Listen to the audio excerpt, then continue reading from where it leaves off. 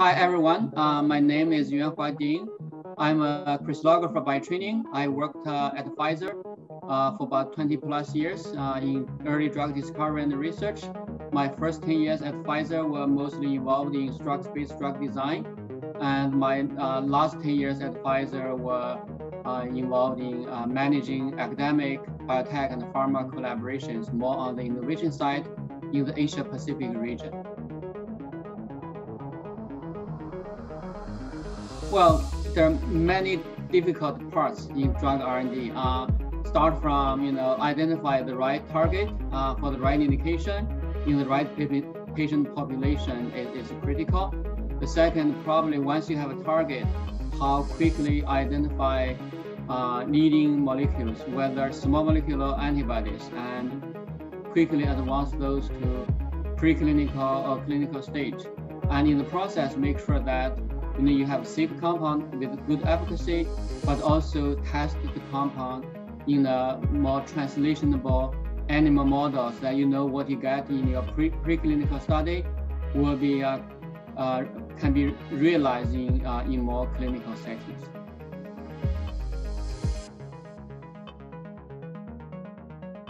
I mean, sometimes it is not just novel target; it's also whether you can find a proper compound, with good safety drug-like profile, right?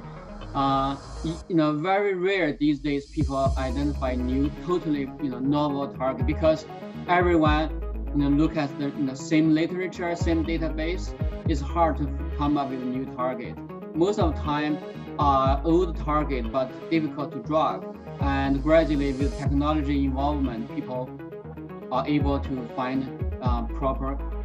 The right compound or suitable compound with the right profile and efficacy for those targets. Other times, you come up with some new target ideas. For example, if you look at immuno-oncology, right? PD-L1 is a novel therapy, but the target is known for many years. For example, anti-PD-1, anti-PD-L1 therapy. The target are known for many years.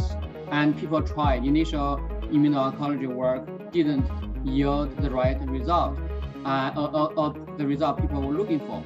As the knowledge evolved and new models and new ways to look at immune response, people realized that there are different ways to handle it. So, and then now 10 years, 20 years later, you find the right compound for target. The same thing with like JAK inhibitors, right? Probably more relevant to the IPF target you guys are talking about here.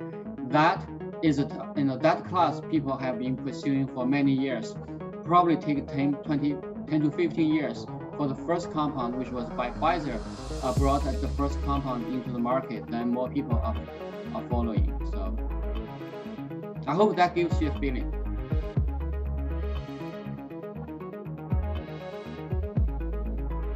It's all about speed and differentiation.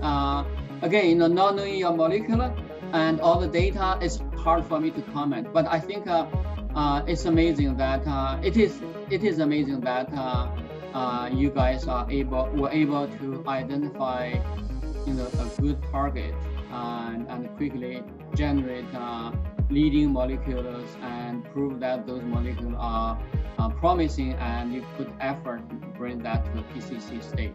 It's a good achievement.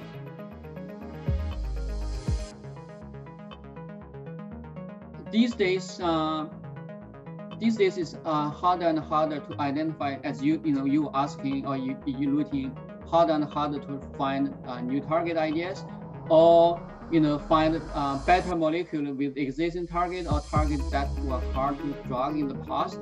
I think AI as one of the technologies definitely will be very helpful to help incorporate mine data and incorporate different information from different areas to help drug design. It's an important tool going to stay with drug discovery, whether it is for target identification, for lead generation, or for predicting the right tox or admin profile, or placing design biomarkers, or help design clinical trials. So it's an important tool. I think it will stay with us.